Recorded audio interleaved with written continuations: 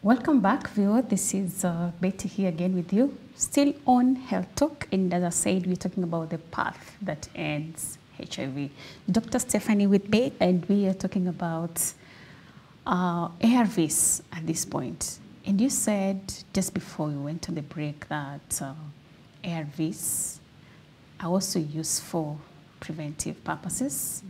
And I had asked you about vaginal rings. Now, this is very recent. Just a few months ago, the government launched these HIV prevention measures, and vaginal rings was one of them. And this was in the effort to bring this to a stop. And when I heard about that report, what made me so kind of scared was, isn't this what everyone is going to go for? Because, you know, people who don't want to get pregnant have pills to take and they have measures to take. I don't know if people who don't want to get cancer also have things to do, but people are always on the preventive. And tell us about that, the ARVs for people who do not want to contact or catch HIV, and the vaginal rings, if those are really safety and preventive measures. Okay. So the ARVs that we give, that you give before contact with, you know, HIV infection, is what we are saying as pre-exposure prophylaxis. Okay. Now, those ARVs that are given at that point, it's not, it's not a gateway ticket that is given to anyone so that, you know, as you engage, you're safe. That's not really the goal. The idea is you target particular high-risk populations and make sure that they are not exposed at the point of, like, sexual activity or, you know, contact with HIV infection. So that pre-exposure prophylaxis is aimed at particular populations to keep them protected from. So that's why we said one of those populations is like the serodiscordant couples. That's a population that you know is actively at risk of acquiring. There are also ways that you can use that for men who are living with who have a HIV positive partner, and men especially who sleep with other men. There is also that provision for PrEP given in particular ways. So, and then also there was that program that was used also for, like, sex workers as well for prevention. So it's not an end-all be-all ticket that you just use this and you keep yourself safe from. But those HIV. who actually do are kept safe. Yes, those who do are kept safe. How do I not go to hospital and say I'm a sex worker and I need this prevention? You know, there are very many ways of, again, preventing HIV that should also be put into consideration. Okay. So that we don't just decide to just jump into PrEP. So the idea is there are other measures that you can take to reduce your risk. Okay. Using a condom, being with one uninfected partner, and that's what you were saying, like at the start of you know, a relationship, it would be good to know your status before it goes too far. So things like that then. I know, Dr. Stephanie, that never happens. I know, yeah, most times. Who gets married or into a relationship and says, when I grow up, when I sleep around, I want to contact HIV? No one does that. Yes. So it just finds you. It does. So And that's so why the reason you should always stay protected. Yes. So that's why I'm saying at that point where you're not actively seeking out, condoms are a dime a dozen and they're accessible, you know. So things like that. So don't be so quick to run to medication. Because again, we don't want to run the risk of antiretroviral resistance. And before you start PrEP, you're not just given, you don't go to a pharmacy and you're given ARVs to prevent. You have to adhere to certain rules. So you will be tested and confirmed negative. And then you will also have to meet certain clinical criteria to show that you're not likely to have clinical infection. Then your risk profile is also taken, and then you will do regular testing. So it's not something that you're tested today, you're negative, take, you go off. You will test again after a few months, test again, like that. So it's not, that's why we're saying it's not an end-all be-all, because we wouldn't want to give those regimens are different. If you think about ARVs, the way we are using it as a big term, antiretroviral drugs, there are many. It's like saying antibiotics. You know, there are antibiotics for different things. So the regimen for PrEP is not the regimen for like active infection. So you don't want to have someone who is infected not being on the correct regimen. That is why you have to be sure they're negative, and you recheck and you recheck. So when they need to move to the newer regimen in the case of infection, they check.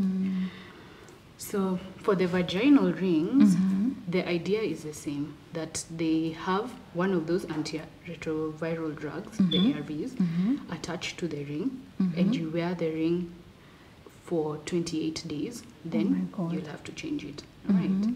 So only when you're sexually active. When you're sexually active. And notice, because it's put as a vaginal ring, then it only protects from vaginal sex exposure. So that's another thing to consider. So you have it there, it produces the drug, it increases the concentration of this ARV within that area, and it's been shown to reduce acquisition of HIV infection, in previous studies. So that's something that's been rolled out. I'm not sure it's commercially available yet.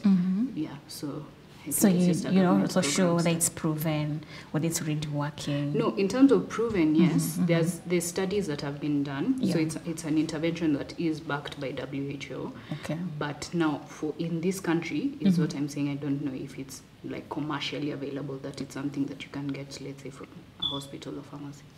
As yet. The last year's reports on HIV and how people are dying puzzled me, because I'm wondering whether the awareness is not really done well everywhere, and if the government or whoever is doing this is finding any challenges or not, is not successful in this search, because by now, really, looking at the times that since HIV has been into the country or in Africa, by now we ought to have curbed all these issues completely and even had all the solutions possible, so that if you know that you were positive, then you are on the right ARVs, as you say. And we should be having right now a lot of people with the virus suppression as it is, having a higher percentage than the new infections. What do you think is the challenge in getting into these levels? Because honestly, the times that we have had HIV awareness in this globe or in this continent, I think are so several. What has frustrated the process? So, okay. I think we've made good progress, but part of the things that are frustrating the process may also be the laxity that you are talking about. There's this idea that because we don't see AIDS the way we used to before, so it must have gone away, right? And so the diseases don't go away. So it is still present. So then you need to still be very vigilant as you're doing your activities. That's the one thing. And then we also notice that the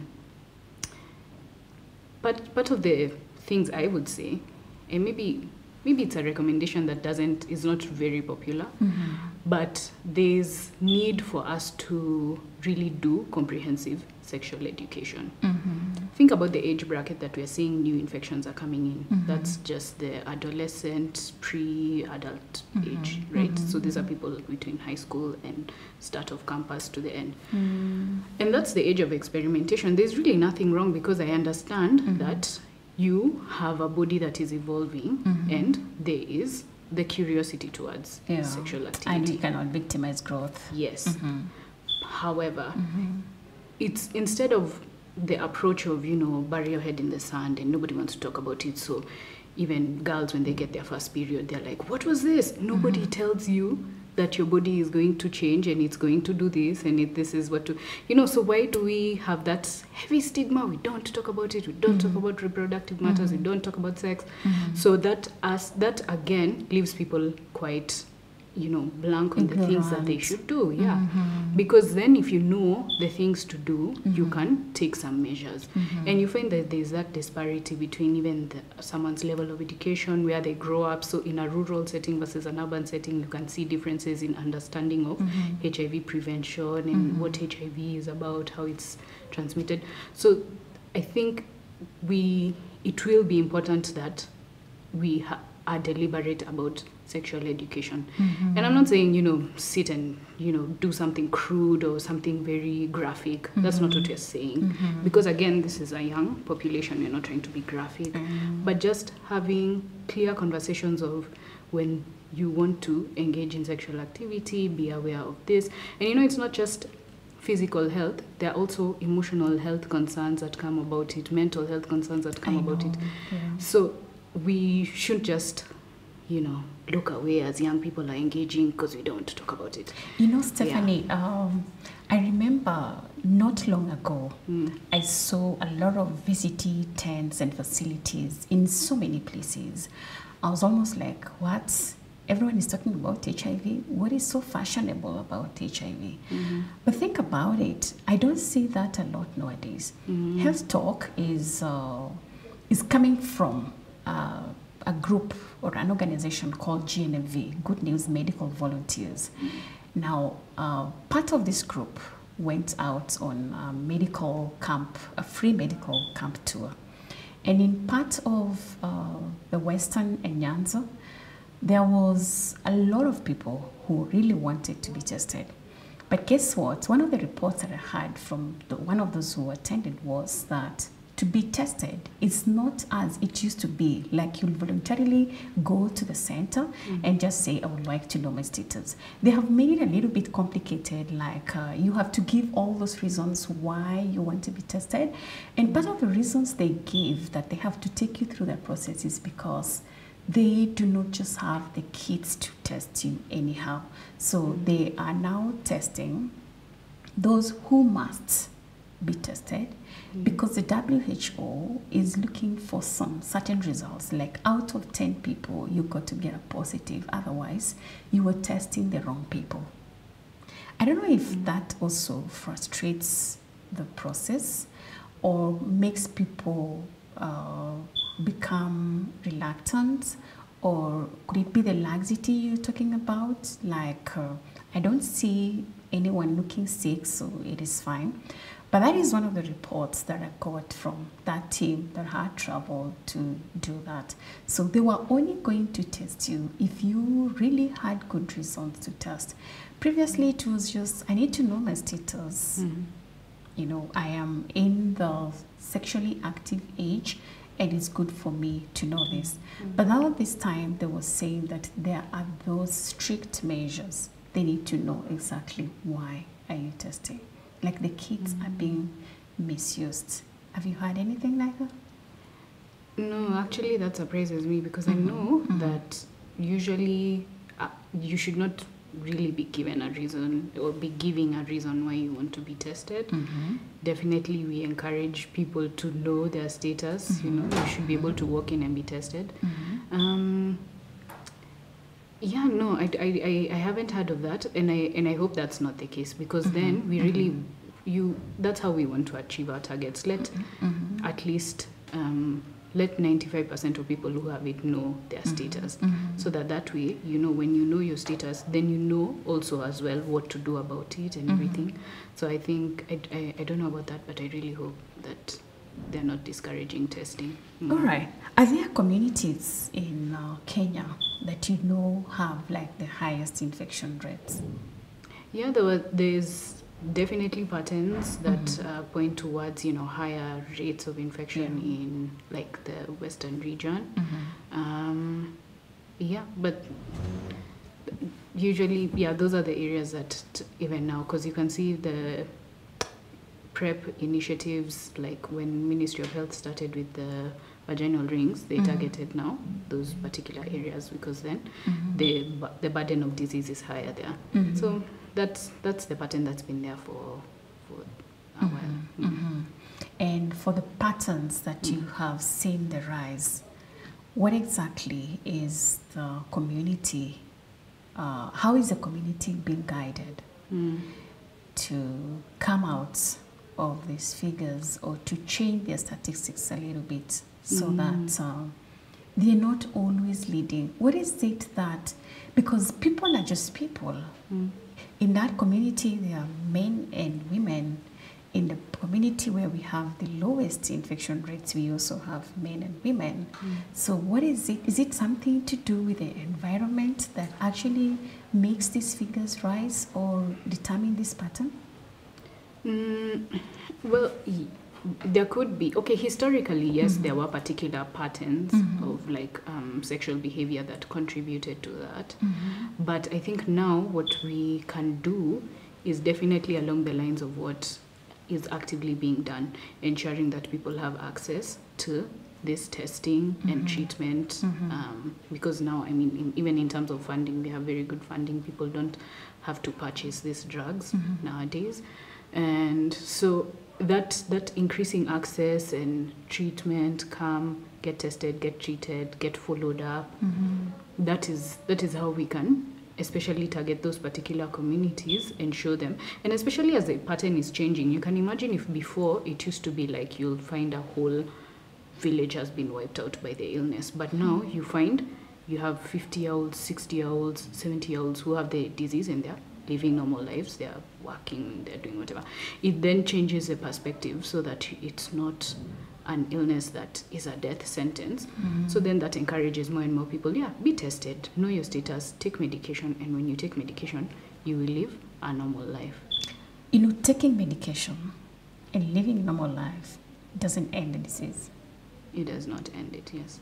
It doesn't end the disease. And there's also no guarantee that when you stop being sexually active, then the disease also comes to an end. I don't know, from your desk as a doctor, what exactly you would tell the viewers would be the ways to just put an end to HIV and AIDS? Okay. I don't want to say put an end in that sense, because it is not, how would I say this? Because this is a path, you know, this is not a path. Curable, like, you know, like the way you can get a cold and if it's a bacterial infection, you take antibiotics and that's it. And you don't have to take antibiotics for a long spell. You take for 5-7 days and you're okay. This doesn't have that pattern because of the ways in which HIV gets integrated into your cells, and just the viral nature of the disease does not have quote unquote a cure. But when we say it does not have a cure, it does not mean that it will hinder anything. I don't know if you, I don't know which analogy I would use to explain that. It's like, I don't know, it's like the way, like, okay, let's say before we used to have, you know, lightning can strike a building and burn things down and things like that. But now we have the concept of lightning arresters and things. You get, so you're not really expecting that you would have a construction site and not put the necessary arrest to catch it. So that's what I'm saying. It's like we've put something in place that will put the disease under control. And once it's under control, then you can continue with the rest of your life. And the thing, what we can say end, when we say end, like in this AIDS targets, end means the more people who are on the disease and it is well managed, the fewer the new infections, the fewer the transmission, the fewer, you know, transmission to other people, transmission to children, and then we increase life expectancy. So then you'll see the disease becomes less and less and less of a burden, and that's what we would say is an end. But it's not an end as in terms of eradication. Actually, that is how things then end up being eradicated. Those small steps to make sure there are no new infections. If there are new infections, they are caught early and they're treated, and then, you know, so the path to end, that's what it looks like. It's bringing the disease under good control and then making sure that even in terms of new infections and things, they are brought to a bare minimum, and we can now begin to live with it, but under very good control. All right. We need to take yet another short break before we come back to conclude. When we are getting into conclusion, viewer, we need to tell you about the right mindset to actually deal with this disease before you are infected and even after the infection, so that we are dealing with this monster carefully. Coming back just now.